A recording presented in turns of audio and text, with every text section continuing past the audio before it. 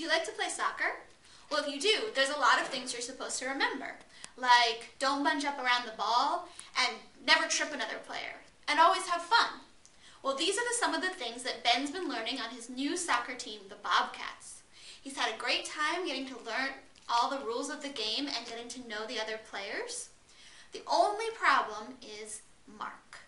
Mark calls everyone on the team little twerps, and he doesn't think he needs the practice because he's already been on a soccer team.